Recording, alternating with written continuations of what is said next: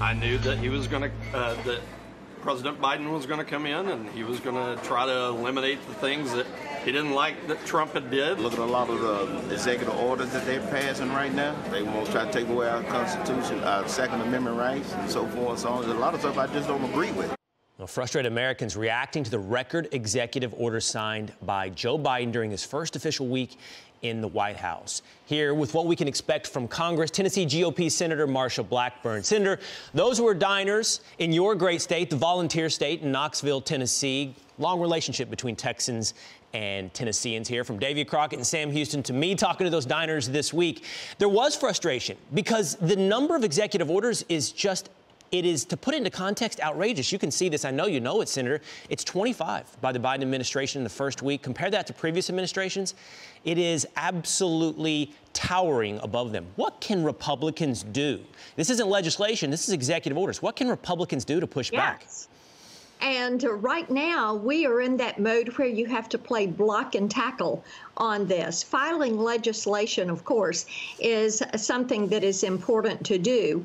And also awareness. And as you saw this week in Knoxville, Will, people are watching this, and they are incredibly unhappy. They are looking what has happened with the climate change, with the Paris Climate Accords, with stopping the Keystone XL pipeline. They are looking at how he is giving favors to China by restricting our freedoms. I had one Tennessean this week said, you know, we should call him Joe the Job Killer because of the actions that he has taken this week. And then they're looking at Bernie's budget and they're saying, my goodness, $15 an hour is a minimum wage.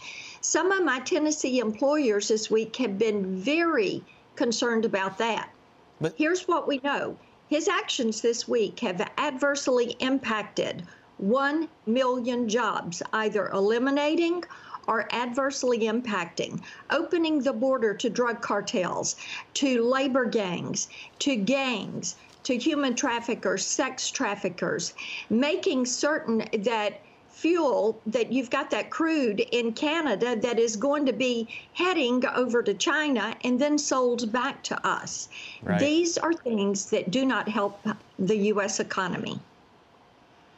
Yeah, and it still leaves the question, though, what can you do about it? As executive orders, what can Republicans do to push back? Let me move on really quickly, Senator, because I have to ask you about this as well. It's stunning that illegal immigrants in many states can get driver's license. It just defies reality and logic. And I understand that you and several GOP legislators are looking at a way to push back on states that are granting driver's license to illegal immigrants. Right, and this is part of the what can you do about it. And I did file 2 bills this week that deal with illegal immigration. One of them stopping states. We have 15 states in the District of Columbia that give driver licenses to illegal aliens and restricting federal law enforcement funds to those states. That is legislation that we have. This is something, Will, that should be a bipartisan issue.